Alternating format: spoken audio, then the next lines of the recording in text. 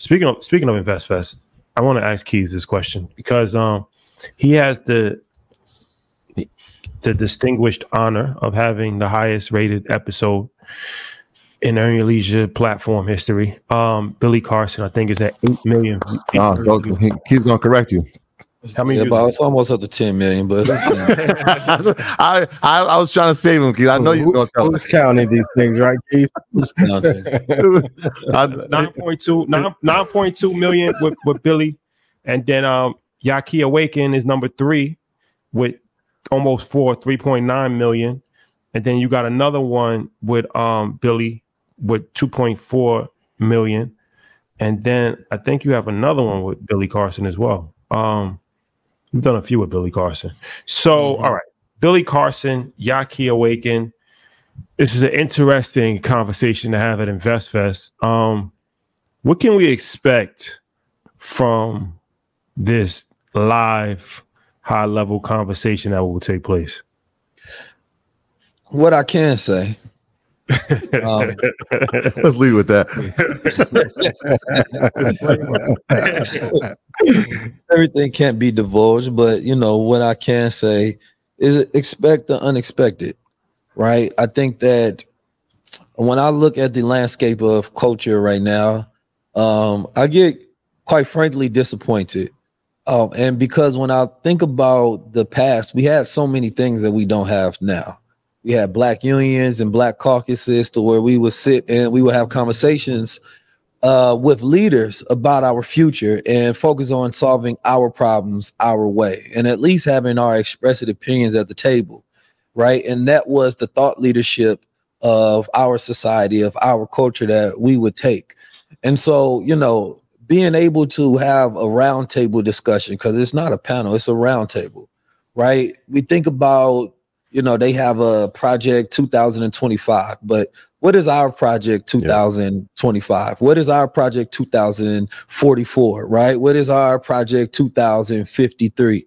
And so because I'm somebody who focuses on decolonizing the future, which is this concept that the more that we feed into their ideas about the future, the more colonized we are in our mind, and all we do is evolve on the concepts and ideas and give birth to them. But when we decolonize the future, we're basically saying that we are deciding what the future is for ourselves. And yes, it does start with conversation, right? Because when you go look at the founding fathers of this country, these were men that were in their late 20s to early 30s that were able to sit down and they were able to plan that essentially documentation, plans, rules, and orders for the next 400 to 500 years. And so I think what it takes is a group of people that can mastermind and bring intellect together for the explicit purpose of planning the future and then giving orders out so that the people that are listening go in and execute. But we don't have collective visions and collective ideas. And so bringing together a brain trust of people who have platform, right, who focus on intellect, who focus on solving problems, who are outside the bounds of what I call safe America, right? I didn't want to go with safe America. I wanted to go with disruptors. I wanted to go with people that you're going to question, because this is how you're going to get things different, right? The radical creatives. And so the conversation that we're going to have is going to be very, very visionary, very solution-based, right? And I think that people are going to be able to take orders from this and have marching orders on what to do next. But also, there's going to be some surprises about, what are the plans for the future? Because the idea becomes what does a high level culture look like? What does a high level world look like? And if we can get that deeply embedded into the mind and we start investing into that, just within the next 365 days, we can change things so radically, right, that the world doesn't even look the same whatsoever. And I think that we have to really get on radical change. Like, what can we do in between the next, few cycles that will change everything? And I really get deep into good influence, right? My focus right now is creating this good influence program where we take influence and we look at it as an economy and we really focus on what we influence and to scale things. But I say good influence because there's so many influencers, but there's a lot of bad influence, right? Good influence is good leadership, right? That has positive impact on our culture. So identifying those issues, problems, and areas to where we can have positive impact is what I want to be able to lay down the blueprint for the people coming up at InvestFest. And it's going to be very powerful. It's going to be stimulating, and it's going to be a moment that becomes a movement. There you have it. Wowzer. Will he be bringing the Anunnaki and the Emerald tablets? Well, you know, the one thing about, and I got a high level coming with Dr. Wesley about the Anunnaki, and that's going to shake up some things. But the thing I like about Billy Carson, it's not about the aliens, it's not about the Anunnaki, it's about his study of civilizations that have failed, civilizations that have been birthed. And so we think about that is, how do you birth a better civilization, right? How do you birth a better culture? What were the things to look out for? What are the things that are the patterns of success? And so I really want to get deeper into that knowledge, right? When we think about the Anunnaki, these were real civilizations, right? These were real things that took place in history. But because we're giving just a populist thread of history that, you know, we learn in school, we look at these as like this extra crazy, spooky thing. But this is real artifacts, real history, right? The only difference is the understanding of that history, the translation, but more importantly, what caused them to fail? What caused the different civilizations in time to fail? What caused them to succeed? How did they build their own language? What were their paths to creating their culture that got to this high level to where we're having conversation about it today? And I think those are the things that we need to reinstall, right, within the culture now, because there are very much missing. We have a lot of entertainment, a lot of arts, but Marcus Garvey, he come up with the STEAM program, science, technology, engineering, arts, and mathematics. But we took out the STEM and all we got is the arts, right? But who is the most popular scientist? Who is the most popular technologist? Who is the most popular engineer? Who is who is making the most strides and changes in the fields of mathematics that look like us?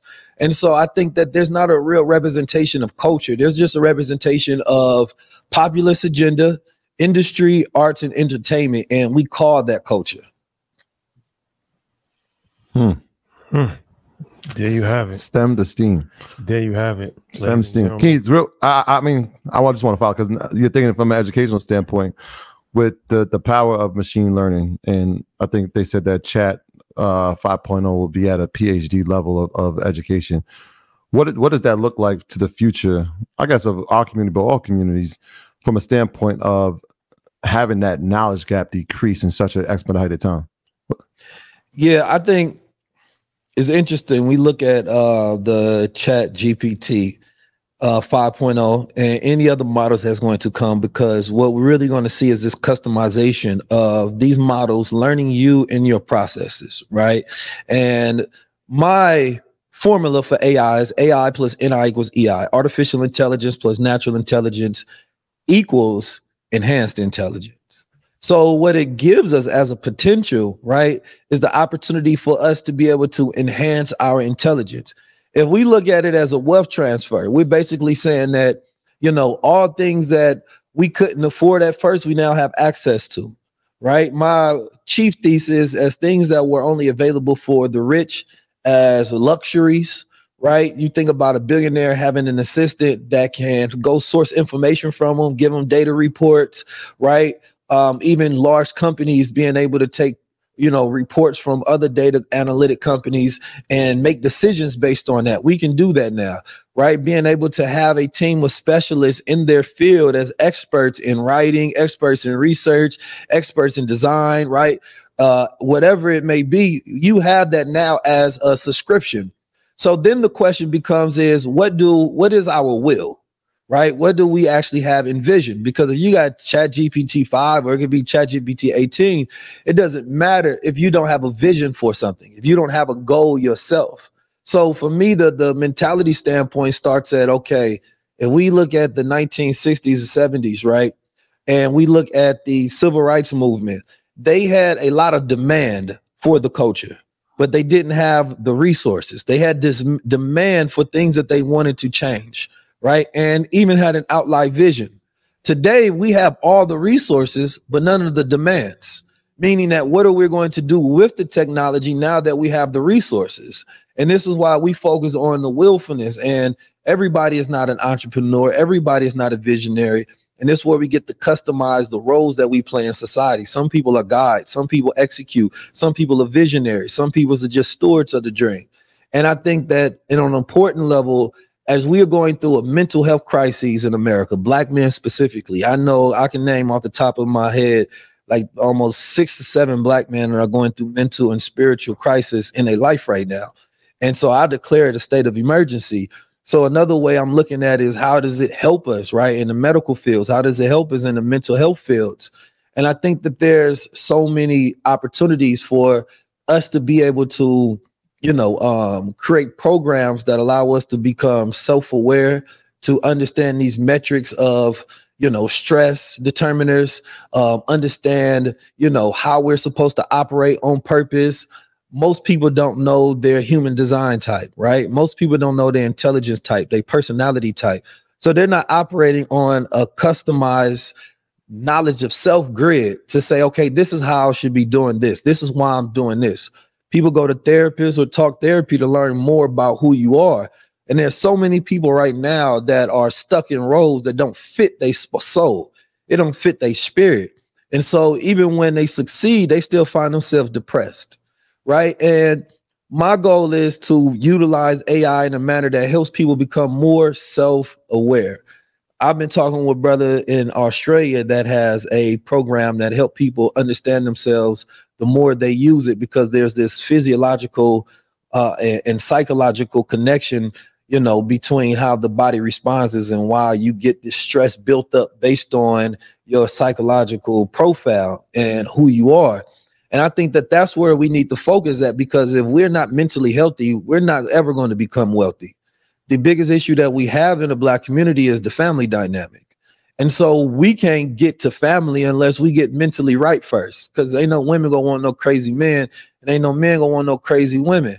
So if we can get our minds right, and then we get our values right, and we're utilizing AI to be able to, create self-test and be able to customize ways to where we can, have therapy regimens, and it can automatically guide us to lowering baselines of issues and problems that we have, and even possibly self-diagnosis ourselves in many different ways, we can get to a point to where we're clear enough to deal with each other. And I think that in the wealth equation, the mental health and the spiritual health of the people is missing.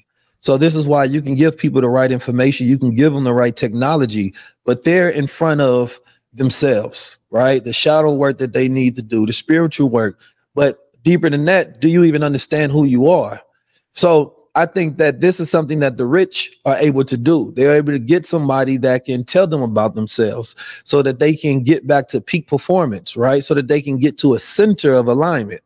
So, my goal is focusing on how do you live at your 100%, right? So as I'm utilizing AI, I might create GPTs that I program with information on me so that it's customized and personalizing this information, tailoring it to my needs, right?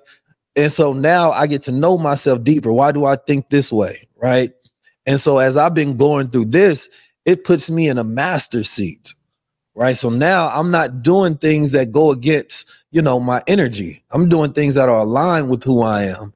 And, as we create these more systems and creating more GPTs, and we personalize them and reprogram them, it's going to be easier for parents to homeschool and educate their children and create curriculums, because what was the hardest thing at first? A parent's not a teacher. They don't know all those things, but now a parent can sit down and they can get the answers. Mm-hmm. They can create a GPT, that forces the parent to go through a learning curve to be able to teach their child based on the goals that they have for their child. Because a lot of people think because they get pregnant and they become a parent that they're going to be a good one. And that's just not true. And we need to start having standards for that, right? And I think that now that we have the technology, we need to use it in a way to increase our standards that we have for our mental and our spiritual health, which ultimately leads to our wealth. So I would say utilize the AI as much as you can to personalize self-education increase that learning curve so that you become smarter and more efficient in the way that you go about doing things.